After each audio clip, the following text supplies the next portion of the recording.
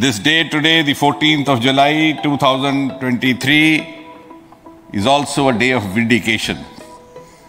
Vindication of the dream that Vikram Sarabhai saw 6 decades ago. He might have been short of resources, but never short of confidence. And when we see those pictures of a launcher vehicle being carried on the carriage of a bicycle,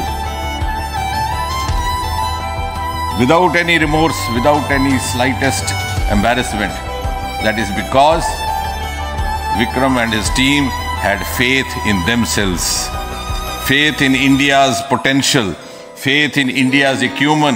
And today, here, we are vindicating and we are reiterating India's indigenous capabilities, living up to the ideal of Atmanirbhar Bharat.